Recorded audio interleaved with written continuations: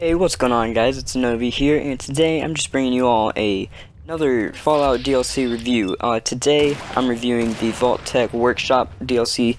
Came out, I guess kind of yesterday, last night, around there. I thought that this was a very good DLC. It was a big step, and I thought it was a lot better than the Contraptions DLC because, in my other one where I was reviewing the Contraptions DLC, like I said in that, it felt like the Wasteland Workshop. This one feels like a very good, like I haven't completely finished it and all, like in the gameplay you see behind us. This is right as soon as I got into the vault and started all the missions and stuff. So I'm not too far into the DLC, but I am reviewing it right now. I thought this is just the start. I have progressed and I've built up my vault a little bit. I thought it was really cool. I thought that it was really cool to finally be placed in the Overseer spot and you run experiments just like Vault-Tec did. You finally get to see like what it was all like, the lore of the game and all that. To me, I feel like this DLC is probably one of the best out of the ones that they've already given us. And I know that's not talking about much because there hasn't been a lot of story ones. Even though this wasn't a huge story one, it's just something really new to the Fallout like franchise and DLCs and stuff. Like in the last ones, you had a lot of story ones. This one is basically based around just building up a vault and just seeing what it's like.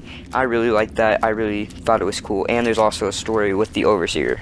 I know you can just go in a shooter and progress from there, but if you don't, it's actually really cool, and you hear a lot of the story, and she'll have you progress in missions, and you get to run experiments on the people that come into your vault, and I thought that that was really cool.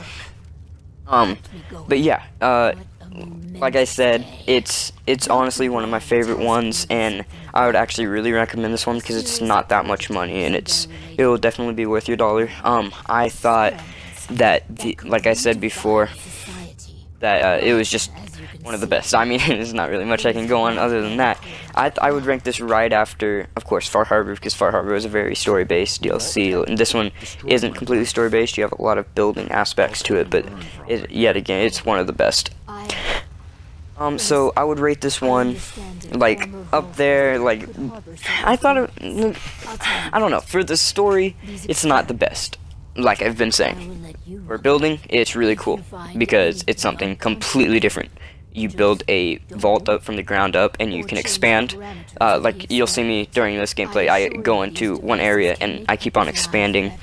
And you can go into these different areas and just keep on building onto your vault, of course, with vault space. And mods also can help you expand it and make it a lot better than it already is.